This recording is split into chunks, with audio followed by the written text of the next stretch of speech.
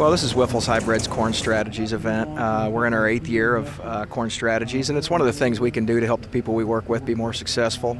We bring in top-notch speakers from all over the country, people that understand what's going on in agriculture today, and then more specifically what's going on with some of the influences all the way from marketing to agronomics with the kind of people we do business with. So they can come in here and add a little bit of expertise. There's something for everybody to take back to their farms, apply to their situation, and hopefully, make them a little bit more successful. Well, this is about 6 months of planning. We've sat at the kitchen table in January in here with Wyffels and their representatives, and great group of people to work with. They've done this before. They made it pretty easy for us. But just laying out the field here, figuring out how things were going to be set up, what we wanted to showcase, what we wanted to show people.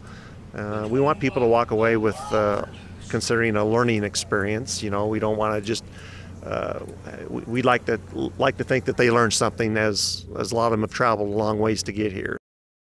One of the things that's really unique about Wyffels is our focus on what we do and where we do it.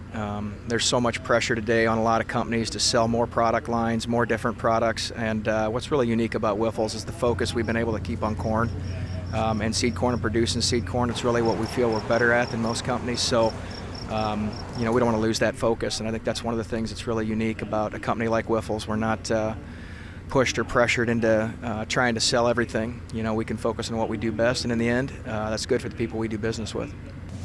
For Brownfield Television, I'm Steever reporting from Perry, Iowa.